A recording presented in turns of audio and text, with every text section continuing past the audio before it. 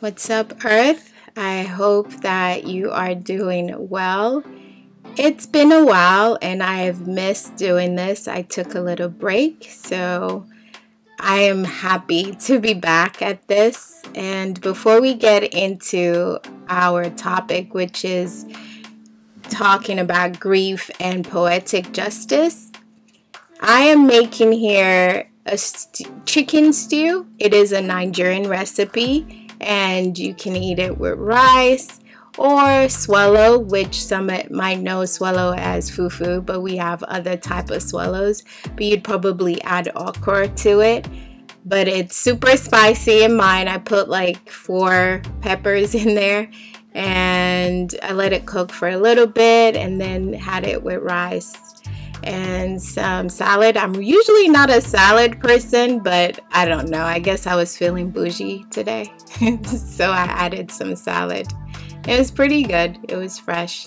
And I really enjoyed it. But let's talk about poetic justice, shall we? All right. So Poetic Justice is one of my favorite movies of all time. I recently saw it on Apple TV.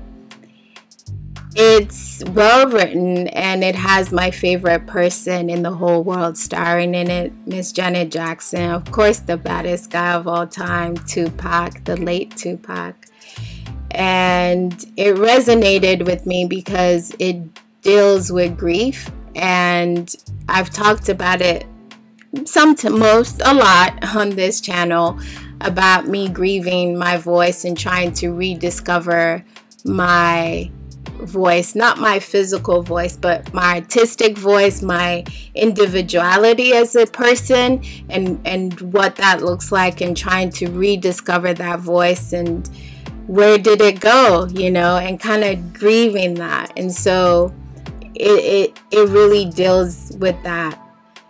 So a little background on it. It is a 1993 romantic drama. It is written and directed by the late John Singleton, and it follows Justice, who portrays that role is Janet Jackson, and it follows how she copes with the pain of losing her boyfriend in a tragic shooting incident, and how she finds solace in her passion for poetry and expressing her emotion through writing. And so we kind of follow her journey and how she deals and copes with healing.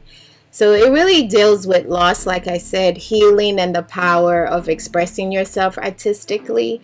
It highlights the importance of human connection and empathy as the characters navigate their respective emotional journey, because Lucky, who is played by Tupac, also is in the process of grieving. He lost his favorite cousin in a shooting, and I feel like he also might have blamed himself for his cousin getting shot. And so they're both in this healing process.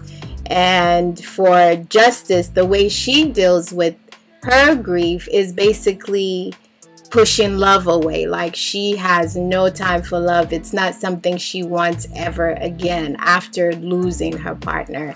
And for him, I don't know that he's not really expressing that or really engaging with his grief, right? Until the end is like where we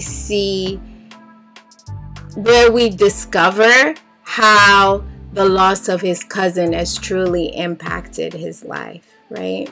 And so the film really explores the impact of trauma on individuals and their ability to find hope and resilience in unexpected places. I know for me, losing my voice came from experiencing sexual harassment and kind of like blaming myself for it, and just how challenging that really was, and like, why did I allow that to happen? And so I found that my voice was completely lost, and I had to rediscover that, and I really had to grieve that, and that was a process for me.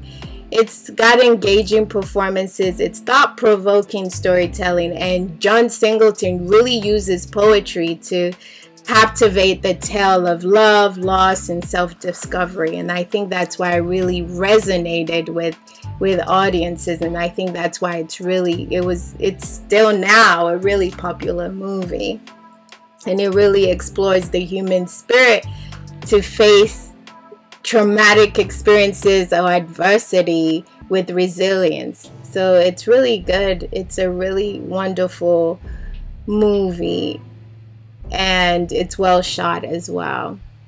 So for any of us dealing with grief, it's an emotional roller coaster, right? And Justice really was an emotional roller coaster. I don't think she got out of bed for a while, and then you could see it in her dressing. For most of the time she wore black all the time, or dark colors, and it was just like really like, I'm done with living, right? Like essentially she didn't want to live because she'd lost the love of her life. Like she really loved him, and that's why, and her and Lucky clashed. I think they clashed because they were both going through the same thing, and they weren't very much into articulating what they were feeling, especially Lucky, right? We knew she was grieving, she was done with love and all of that, but with him you kind of didn't know.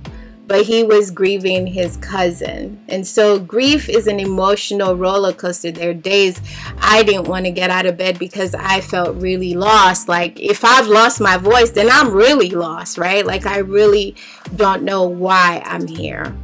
And, you know, trying to move forward was a challenge. But I had to be mindful that I was grieving.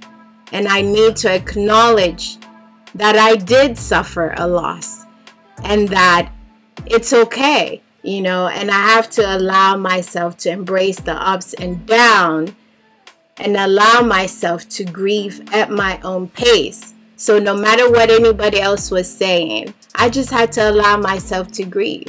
And there are days I'm crying out to God like, I don't know what I'm supposed to do. And so it's okay to have those days when you're grieving a loss. You know, it's normal to have good and bad days, and you've just got to allow yourself to be that way. So moving forward after you suffer a loss does not mean you forget or replace that person. It just means that you find a way to integrate that loss into your life and create a new sense of purpose and meaning. Not normalcy, you know, but it's just a new sense of purpose and meaning. And it's about cherishing the memories, learning from the experiences, and finding strength in the love that you shared. You know, I really loved my old voice, right? Like I would speak up. There was nothing like I couldn't say. There was nothing I felt like I couldn't do. But I know in this new state, it'll be different. In this new voice, it'll be different. It won't be the same way. But I know that in this new state, I can create new things, you know, and break boundaries. Who knows? But ultimately, moving forward is a deep personal journey, and it requires a lot of patience, self-compassion, and a willingness to embrace the future while you hold on to the memory of the person that you loved in your heart, but allowing yourself to heal and grow. And it is possible to find a renewed hope, meaning, and happiness in life while always carrying the love and lessons of the one you've lost, you know. So as time passes by, we find ways to honor the memory of the ones we've loved. It's not that we forget them. We never forget them. And my prayer, if you carry any guilt, you know, for someone that you've lost in whatever way, whether trauma, whether naturally, it's still a loss. There is no difference. It's not big or small. It's still a loss. If you blame yourself, you've got to let that go. It is not your fault. And you've got to live because you're still here. But it's never forgetting that person. Remember, I said it's about now integrating that loss into your life and finding a new sense of purpose and meaning. Okay? Matthew 5:4 says, "Blessed are those who mourn, for they shall be comforted." I hope that you know that you are comforted and that God will never abandon us during our time of grief. He will always provide us with love and hope. And that doesn't mean we forget those that we love. It just means that there's light at the end of the tunnel.